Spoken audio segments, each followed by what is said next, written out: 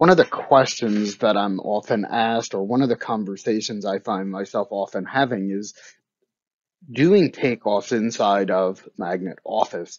Magnet Office is capable of doing takeoff, and it has a pretty extensive list of tools and features that help this process. We have to look at how to start, and there are two big ways we can start. We can import the PDF and convert the vectorized data into CAD entities and utilize that. The other option is to put the PDF in as a background image and digitize the information that's there. Now, depending on the quality of the PDF, depending on, how I'm most comfortable working with the information, there is no real right or wrong answer to which method is the best. Some people prefer to import the PDF, have it convert the data, and simply clean it up and prepare it for takeoff. I prefer personally to digitize. Digitizing it allows me to organize the data that I want, only digitize the information that I need, and kind of control it as it's coming in. So that's my preference. I'm faster this way. One is not more right than the other. Okay. When we put the PDF in and we're going to digitize, what I want to talk about are the fact that there are several ways to go about digitizing. Again, depending on the data you have and depending on what you're trying to do. Now, the first rule with Magnet Office and the takeoff process is the more information I give it, the more information I can get from it. Okay. The same thing applies with how much of this information I give it. So when we look at a site plan like this and we have all these elevations, I can say, you know what, I'm going to digitize the proposed contours, and then I'm going to tell it where all of these areas are, these islands, parking lots, buildings, sidewalks. I'm just going to tell it where it is, use the finished contours for the surface and get my quantities. That's going to produce an accurate result. Now, if I want that to be more realistic, if I want more detail to this, then I'm going to give it the elevations that I have for all of these features. So all of these face a curve, back a curve, flow lines, I'm going to give it all of that information. The more I give it, the more I can get out of it. Okay, so those are the questions I'm going to start asking myself before I begin is, what am I trying to get to? I need a quick down and dirty takeoff. That's the way I'm going to proceed. Now, I want to do just a few things. I want to show a few of these options. So I'm going to do insert a polyline, okay? And I'm going to do the gutter here. I'm not worried about elevation. So I'm simply going to start tracing what's there using a polyline. Now, my right click will give me my additional functions such as arcs. Okay, and we'll come here, we'll come here, we'll do another 3-point arc. I'll go to the midpoint, we'll come to the end point. I'll come interior, interior, here, arc 3 points. Now I'm being a little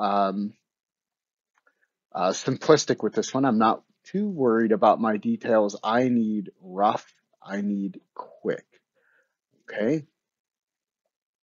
Arc 3-point again. We're going to go here. I'm going to right click to get my snaps, and I'm going to go to the endpoint. That line is now done, and my first one is in. So I can use the commands that are already in here, my basic drafting functions, polylines and strings.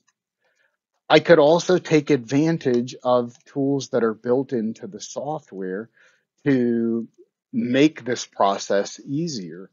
Okay, so where I inserted the PDF, I have trace functions. When I trace, I can do freehand pick, which is going to be very much like using that polyline.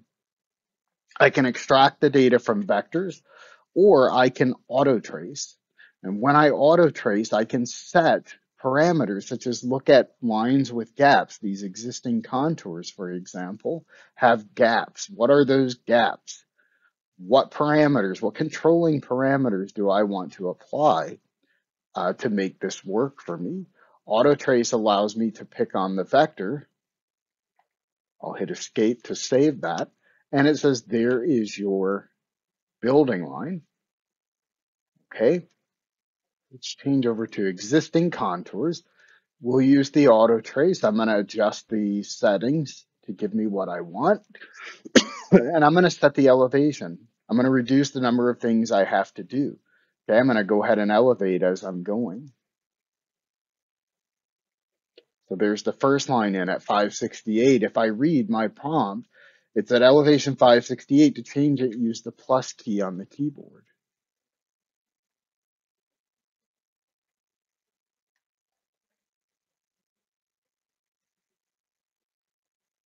Okay, there's 569 plus to change it.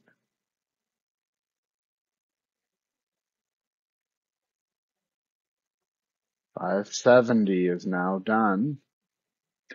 So that's the auto trace. I could also do this using the from vector option. So I'll set my elevation and I'll come in and do the pick. Now, in a case like this, I don't necessarily want to spend all day picking each of these segments. I can go ahead and skip to only the important parts. Again, how detailed, how much information do I want to give it? Is it important for me to hit every one of those segments? If it is, do it. Okay.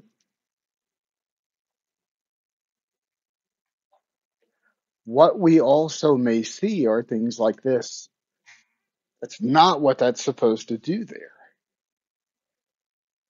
The backspace key on my keyboard will undo what was done and allow me to clean this up. So maybe my approach to this one is I do need to pick all of those vectors. Okay, so see, using the back key and simply changing how and where I'm picking allows me to get through those things pretty easily. Okay, so we'll do one more. I'll pick this one because this is a little hairy here. So 572 is my elevation. Okay, and so I find with these, as I get into these tight spots, the more information I give it, oftentimes the better my result is. So see how cleanly that went around that. Sometimes it takes just a little bit of time, practice going through these and, working with that command and getting familiar with how it's trying to process those vectors. Okay. Sometimes in those tight areas, I need to pick a little bit more. I need to be aware of that backspace ability to undo what I did and to keep working until I get this the way that we want. Okay, so those are a couple of examples of getting the data in to Magnet Office for takeoff. This is the example of digitizing from the PDF to get that information and some of the commands that are available. For more content like this, for more help, for more training, please log into your MyTopCon Now account and see the other amazing content available for Magnet users today.